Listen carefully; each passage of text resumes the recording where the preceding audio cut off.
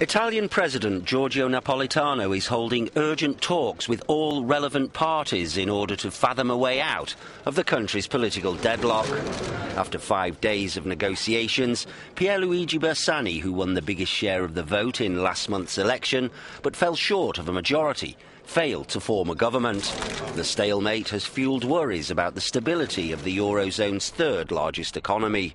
Former Prime Minister Silvio Berlusconi says the only solution is a coalition between his centre-right group and Bersani. We are willing to accept the nomination of a member of the Democratic Party as Prime Minister. Even Secretary Bersani is fine.